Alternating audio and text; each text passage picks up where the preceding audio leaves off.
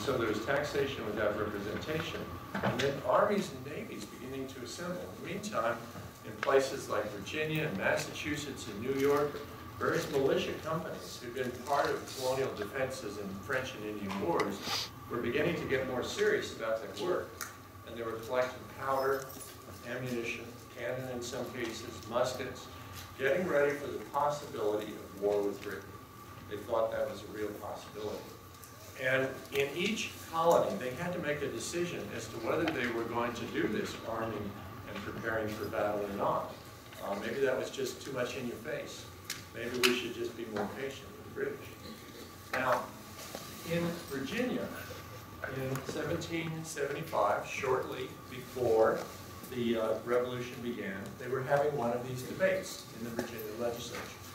And some people were saying, no, let's just take it easy. Britain's going to be our friends. Don't worry about it. Just don't push them too hard. Just petition and they'll give us redress. And others are saying, hey, this is going the wrong direction. We got to do something about this.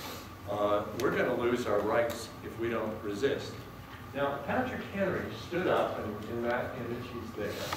And here is basically what he said that day. First he says he's kind of being nice to the people that talked before and says, but we do need a full debate. We've got to be frank about this. This is important.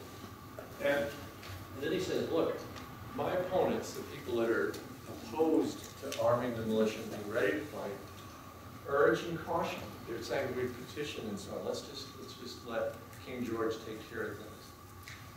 But, says he, we've already done that. We've done it. And it's just not getting us anywhere. It's not working. And the only alternative at this point is to fight. We've got to fight. And he says, we may lose. We may lose. But it's still better to resist than not to resist. It's better to resist than just lie down and take it. Now, that is essentially a professor's summary of what happened. And I'm going to try to evoke the spirit of hero Patrick Henry. And I want to try to take you back to 1775. And he will deliver a speech to you in a moment. And he will refer to you as gentlemen and refer to somebody as Mr. President. Now, Mr. President is not the President of the United States. It's just a term for the director of the assembly where they're arguing. So that's what the Mr. President refers to. And when he says, gentlemen, I apologize for the fact that we're not yet franchised and able to sit in the House, but just think of yourselves as everyone being included in this. You are thinking about whether to resist or not. Does it make sense or not? A few years ago, John Adams, on a specific situation, guys, you ready for this? A few years before, John Adams, in a similar situation, said, hey, let's just cool it. Let's take it easy on the British. It's not entirely their fault what happened. So he's sort of facing that.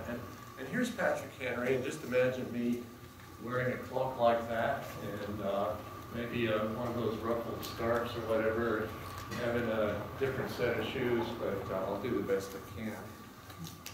And I'm listening, and some of you have been up there saying, hey, it's okay, don't worry, the British are not going to hurt us. They need their army, they need their navy, it's to protect us. Let's just take things down a stage or two, and all will be well. And Patrick Henry's just kind of sitting there, and maybe writing down some notes, and he's just furious to get his word in, to get his chance. And after just sitting there, somebody, the president, comes to him and says, Mr. Henry, do you have something to say? He says, yes, I do. Mr. President, no man thinks more highly than I do of the patriotism, as well as the abilities, of the very worthy gentleman who just addressed the House. But different men often see the same subject in different lights. And therefore, I hope it will not be thought disrespectful to me and to them if I should speak forth my sentiments freely and without reserve. This is no time for ceremony. The question before the House is one of awful moment to this country. For my own part, I consider it as nothing less than a question of freedom or slavery, and in proportion to the magnitude of the subject, ought to be the freedom of the debate. It is only in this way that we can arrive at truth and fulfill the great responsibility which we hold to God and our country. Were I to hold back my opinions at such a time through fear of giving offense, I would consider myself as guilty of treason toward my country and of an act of disloyalty to the majesty of heaven, which I revere above all earthly kings. Mr. President, it is natural to man to indulge in the illusions of hope. We are apt to shut our eyes to that truth and listen to the song of that siren until she transforms us into beasts. Is this the part of wise men engaged in a great and arduous struggle for liberty? Are we disposed to be of the number of those who, having eyes, see not, and having ears, hear not, the things which so nearly concern their temporal salvation? For my own part, whatever anguish of spirit it may cost, I'm prepared to know the worst, to know the whole truth, and provide for it.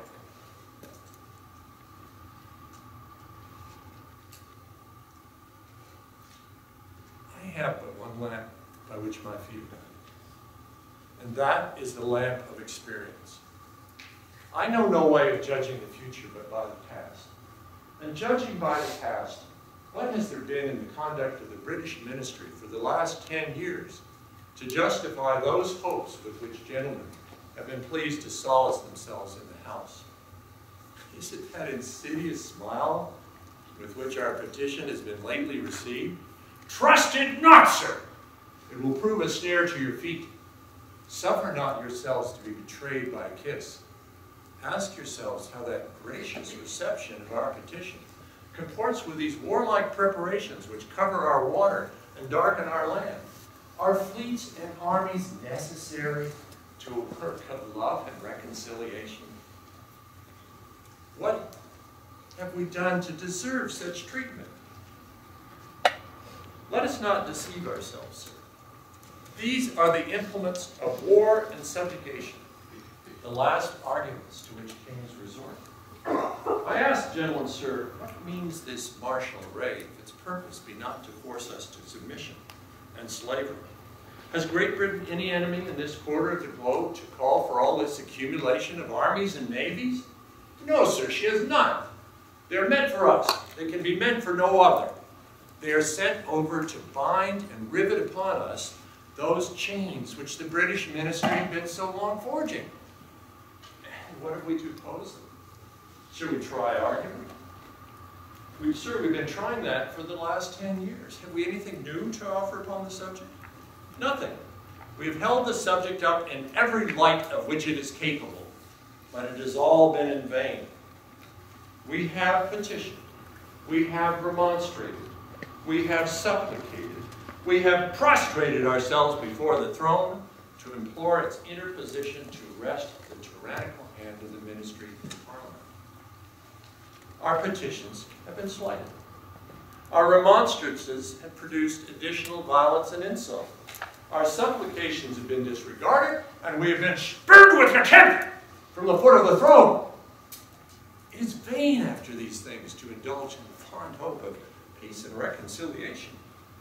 There is no longer any room for hope.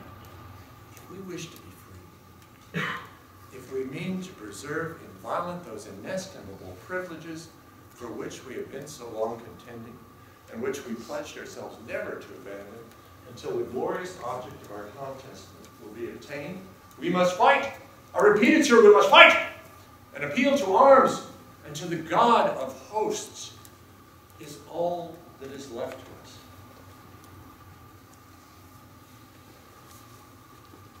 They tell us, sir, that we are weak, unable to cope with so formidable an adversary.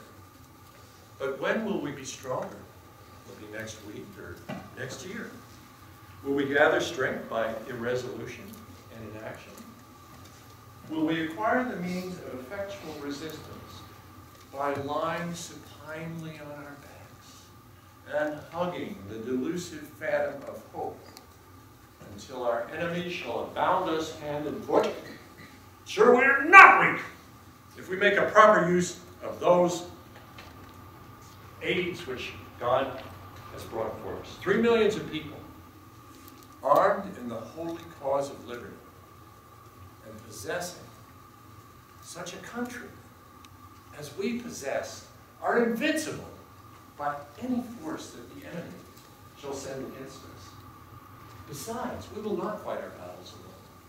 The victory is not to the strong alone, it is to the vigilant, the active, the brave.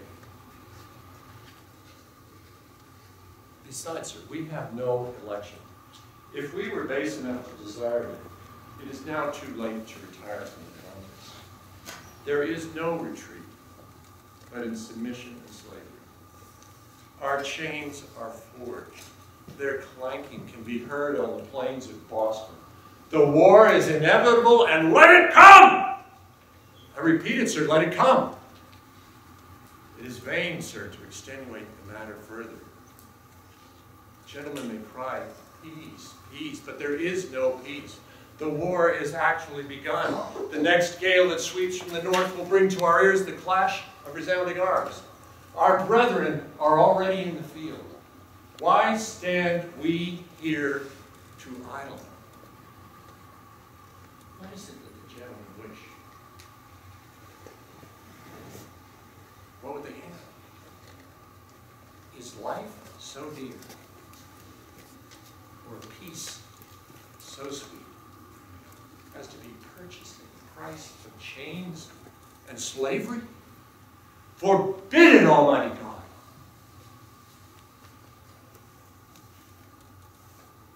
I know not what course others may take. But as for me, give me liberty, or give me death.